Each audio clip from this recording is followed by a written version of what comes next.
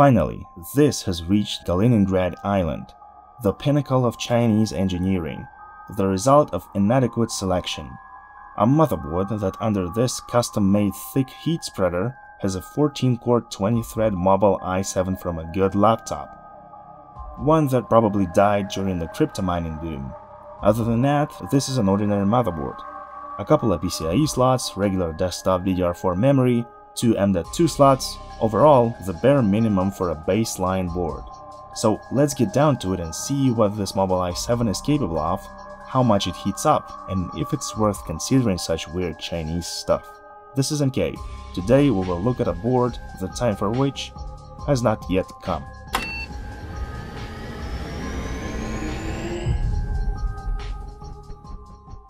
And to begin with, what is this ERYING company anyway? Very little is known about it. They opened their store on AliExpress this year, so you may call it a Chinese startup, and no one would have found out about this company if it weren't for their unusual feature. They use 10th to 12th gen Intel mobile processors, including engineering samples, and solder them onto desktop motherboards. You can already find some reviews on their products on the web, and we got our hands on the most recent one, the Core i7-12700H. Such a processor has 6 P cores with a boost of up to 4.7 GHz and 8 E cores with a boost of up to 3.5 GHz. You can say that the i5-13500 is its closest counterpart out of desktop processors. It has the same core count and layout, only the turbo boost is slightly higher, up to 4.8 GHz. But just look at this board, completely new and original. No other company offers such solutions. And I think some of you have already noticed a peculiar thing about this motherboard.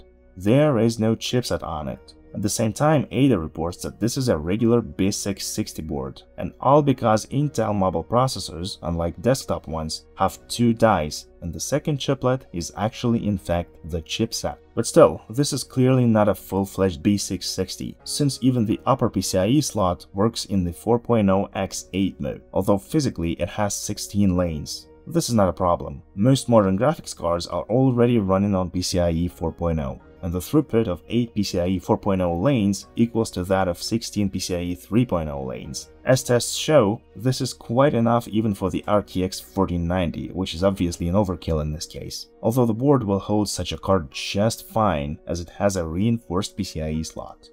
But the 2 M.2 slots are absolutely standard. They support only NVMe drives over the PCIe 4.0 protocol. Tests run on the fast Adata Legend 960 showed that the throughput here is not undercut in any way. 7 GB per second for reading and 6 for writing in both slots. That is, all 4 PCIe 4.0 lanes work just the way they should. As for SATA ports, the board doesn't have many. Same applies to USB. There is a couple of HDMI and display ports, that is, you can connect 3 monitors here. The integrated Iris Xe graphics is still good, and we will test it as well. Overall, this board is similar in features to the simplest solutions with the H610 chipset, and the 2 RAM slots hinted it too. Let's move on to the tests. For RAM, I used 2 Adata Spectrix D50 modules, 8 GB each with a frequency of 3600 MHz. And that's where we encountered our first issue. The memory detected correctly, it showed 16 GB, and after overclocking was activated, it was possible to change timings and apply XMPs. But the thing is that the board has an old BIOS that just doesn't allow to select RAM frequency above 3200 MHz.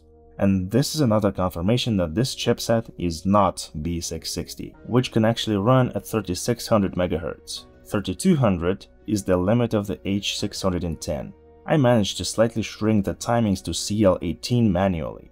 Of course, the read and write speeds are not record-breaking, about 47 to 48 GB per second, with a latency of almost 90 nanoseconds. Alas, like most mobile processors, the 12700H works by default in Gear 2 mode. That is, the memory controller runs at half the RAM frequency, which causes such bad latency. This mode is needed for extreme overclocking, and 3200 MHz is not even close. But alas, there is no way to turn on Gear 1 in this BIOS, so you will have to put up with latency at the level of the first Ryzen processors. Although in general, such RAM overclocking in the case of a 14-core CPU will definitely not become a bottleneck. There is also an issue with cooling. Since the mobile processor is noticeably thinner than the desktop, our Chinese friends had to build a copper aluminum adapter to get the right thickness.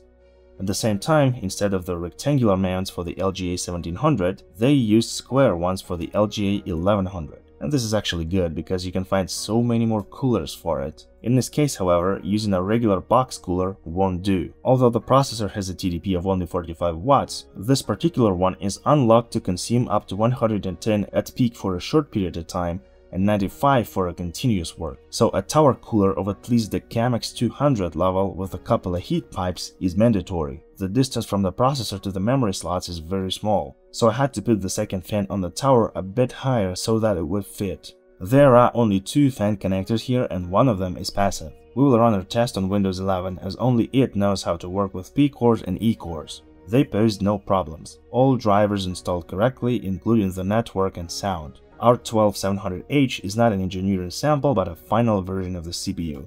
And CPU-Z absolutely correctly identifies all 14 cores and 24 megabytes of cache. In the CPU-Z benchmark, our mobile chip scores more than 7,000 points, performing at the level of the one-stop N10 Core i9-10900K. But after the stress test of the CPU, FPU, and cache in 8064, I got completely upset. Even under a good cooling tower, the temperature instantly reaches 100 degrees and starts thermal throttling. The clock speed of P cores fluctuates around 3.2 to 3.6 GHz. In Cinebench R23, the situation is similar. The clock speed is about 3.3 GHz and the CPU thermal throttles. The result it gets is 14,000 points, which is only 10% faster than the i5-12400, which also has 6 P cores and doesn't have any E cores. But why is that? Well, I assume that the manufacturer cut some corners and used poor quality thermal paste. Under the lid, indeed, a strange gray lump-like substance was found in huge quantities. Okay, let's use MX4 instead, and the same instantaneous 100 degrees in Ada, while the clock speed drops even more, down to 2 GHz. We took it off and saw that the thermal paste imprint didn't cover the full surface, and here everything became clear. The manufacturer decided to stay on the safer side. The gap between the die and the adapter is too large. I believe they did it in order to minimize the chance of damaging the die when trying to install a massive cooler. And while you can't damage the die that way, you can't dissipate enough heat either, so you have to compensate with a huge amount of thermal paste. Using liquid metal here would be too much of an undertaking, since the edges are made of aluminum and they need to be insulated. And in order for the millimeter-thick layer of liquid metal not to leak outside the die area, you need to build some sort of walls around the die. Given the fact that any such leak will be fatal, it's just not worth it. I went to the nearest store and bought the most thermally conductive thermal paste. This is air-cooled fusion with as much as 13.5 watts per meter per Kelvin, which is 1.5 times higher than the MX4. I applied as thick a layer as possible and it got better, but not by a lot. The processor keeps heating up to 100 degrees while consuming 90 watts in the AIDA64 hard test. That is, it works close to its maximum limit, so improving the cooling system any further wouldn't make it much better anymore. The Cinebench R23 test results have increased too. Now it is a little over 15,000 points. In general, this is close to the result of a 10-core desktop i5-13400, and it would seem there is a guaranteed way to reduce its power consumption, undervolting. You can even find the corresponding parameters in the BIOS, but these values apply only visually. In reality, the voltage control doesn't work, even if you disable undervolting protection. The throttle stop utility didn't help either. Changing any voltage-related parameter is locked, so the BIOS here is not fully functional, and updating it is also not an option according to what the seller told us. So 90 watts of power consumption and heating to 100 degrees in intensive tasks is something that we couldn't fix. At the same time, the 7 phases of the VRM, for which supply power to the processor cores, despite the fact that they are made of the genuinely Chinese Xiamen transistors, even after 20 minutes of AIDA stress testing, remain below 80 degrees, which is what I would call a good result. Despite all of these problems, at first I thought I would keep this board for myself, sell my 9700K on the Z390 chipset, and use this mutant of a motherboard myself. But as I'm mostly interested in productivity tasks, after I tried it out in Adobe Premiere, I changed my mind. Rendering a 3-minute 4K video with a couple of demanding effects also heated up the chip to 100 degrees, from where it dropped the clock speed to 3 GHz, consuming 70 to 80 watts. It didn't really spoil the video editing experience, Premiere worked just fine, But still, such a Frankenstein with a mobile Core i7 is clearly not the best option for productivity tasks. My 9700K finished this same rendering task 30 seconds faster.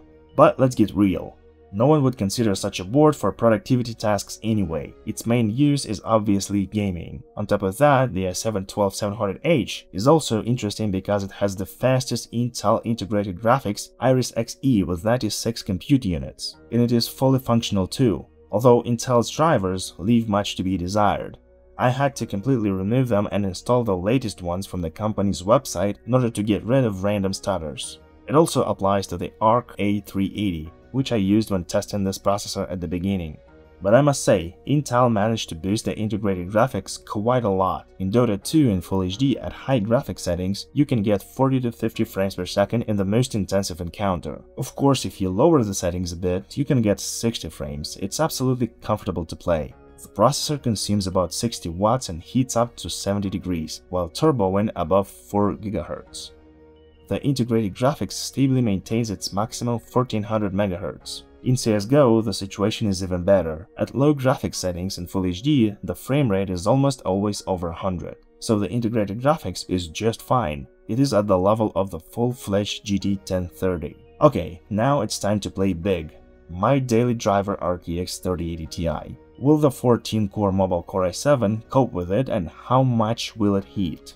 In Atomic Heart in Full HD on Atomic Graphics preset, you can crumble rebellious robots at 100 frames per second. While at it, the processor heats up to 80 degrees with peaks under 90, but maintains the maximum clock speed of 4.1 GHz for P cores, consuming about 60 watts. The graphics card is utilized almost completely, by 85 to 90%, so the mobile unlocked i7 will cope with the RTX 3070 level card without any problems. But in Cyberpunk in Full HD with Ultra Ray Tracing, the cooling system is given up.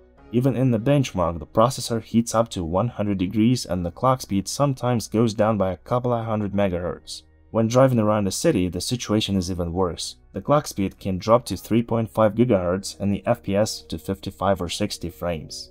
And the graphics card is not the reason.